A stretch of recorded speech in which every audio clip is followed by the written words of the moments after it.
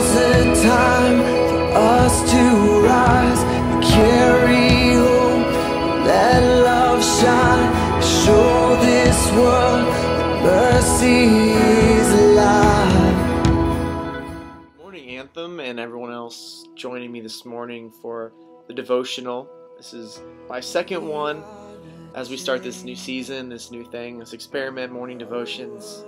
These first few days won't be all that interesting as far as like production value and all that. This is just my real stripped down, kind of like the pilot episode of a new television series that they're bringing out to kind of give the structure, the bare bones, the setup. But we're going to be making a better intro, outro, and also using a little bit better recording quality for the ones in the future. But I'm very thankful that you joined me this morning. And without further ado, I'll get into it. Not such a long intro today, so we'll have more time just to be in Scripture. Let me open and pray this morning. Amen. Pray with me. Lord, I thank you so much for this day that you have made, and I'm so glad and I rejoice in it. Thank you for those who are joining me today as we join not to hear me speak, Lord, but just to share your word together as we develop good and excellent disciplines in our life, knowing you, praying, reading our Bible, and setting our day at the beginning with you. Thank you for this time. In Jesus' name, amen. Well, today is the first of the month, so I'm actually going to start in Proverbs 1. I talked to you yesterday about reading the Proverb of the day. That's something my dad's been doing for ever since I can remember, and a lot of the people like him, so shout out to you, Dad, if you are watching this. But he'd read what he called the Proverb of the day. Proverbs has 31 chapters in it, and so you can read all the way every month through Proverbs, the book of Proverbs once. It's a book on wisdom literature, and was what we call it, and just a ton of wisdom. It's written by Solomon, the son of David, always going to be the wisest man. So today we'll start in Proverbs 1. So you pause it, get to BibleGateway.com, and get all the HCSB version if you want to follow with me, and we'll start Proverbs 1. The Proverbs of Solomon, son of David, king of Israel, for learning what wisdom and discipline are, for understanding insightful sayings, for receiving wise instruction in righteousness, justice, and integrity, for teaching shrewdness to the inexperienced, knowledge and discretion to a young man. Young men, you guys need that, right? A wise man will listen and increase his learning, and a discerning man will obtain guidance, for understanding a proverb or a parable, the words of the wise and their riddles. The fear of the Lord is the beginning of knowledge. Fools despise wisdom and discipline. Listen, my son, to your father's instruction, and don't reject your mother's teaching, for they will be a garland of grace on your head and a gold chain around your neck. My son, if sinners entice you, don't be persuaded if they say, "Come with us. Let's set an ambush and kill someone. Let's attack some innocent person just for fun. Let's swallow them alive like Sheol, still healthy as they go down to the pit. We'll find all kinds of valuable property and fill our houses with plunder.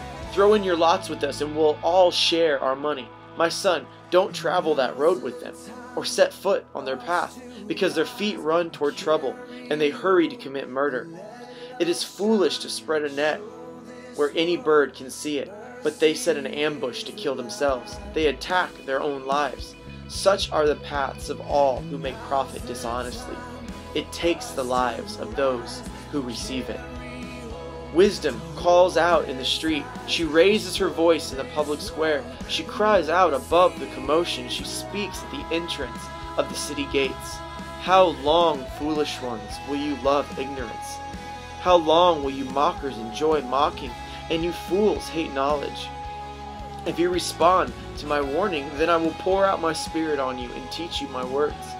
Since I called out and you refused, extended my hand and no one paid attention, since you neglected all my counsel and did not accept my correction, I, in turn, will laugh at your calamity.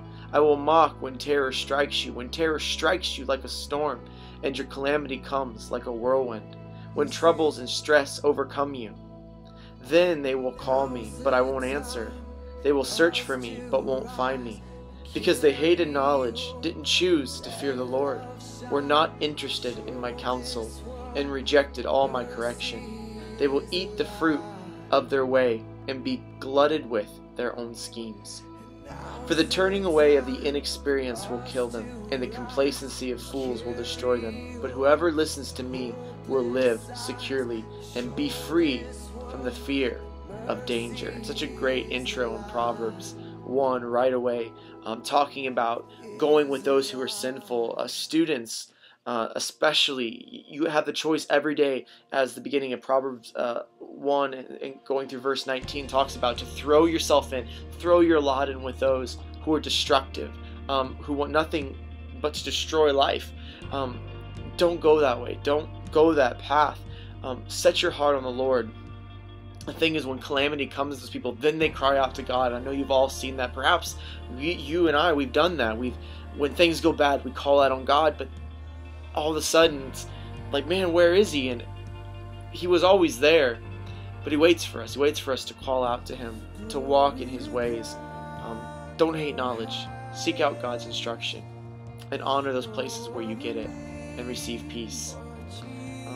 We'll also look today into Oswald Chambers. Once again, if before you pause this, or you can pause this and then go to utmost.org, utmost.org. It's utmost.org, and there you'll find the intro, or the devotion for Oswald Chambers. And I'm not going to read the whole thing. You can pause it now, read it yourself, and when you're finished, come back and I'll explain to you. So pause now.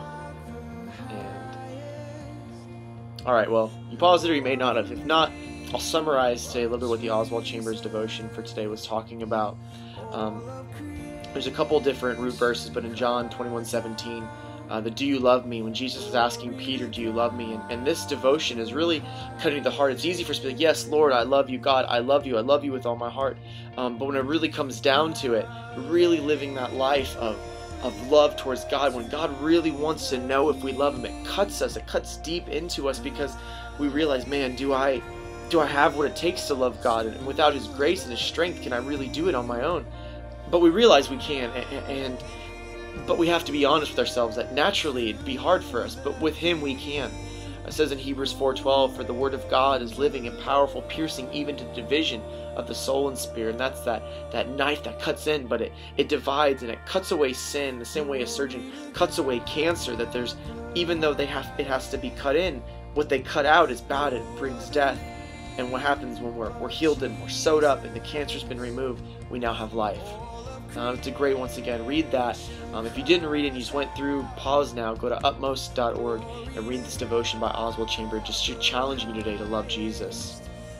We'll go ahead and close out on time of prayer. I just want to bless your day, and we'll continue to do this day by day. I'm excited. You can read today in Matthew. It's the first of the month. Maybe start in the book of Matthew, start in the book of John, and just begin to read. Starting next week, I'll start to give you some scripture you can read out of, read through the Bible in a year. So I'll give you some scripture to read through, just to set you on the right path. And you can take more time and pray after this, but let me go ahead, pray for you, bless your day. Lord, I thank you so much for this day, for all the good things you give us and you provide for us. Lord, I pray that you would be with everyone out there as they go to school, as they go to work, as they tend their family, as they run errands. Let them be a light for you, a light for your salvation in the world, and a vessel of mercy and grace. In the name of Jesus, amen and amen. We love you guys. Have a great day. God bless.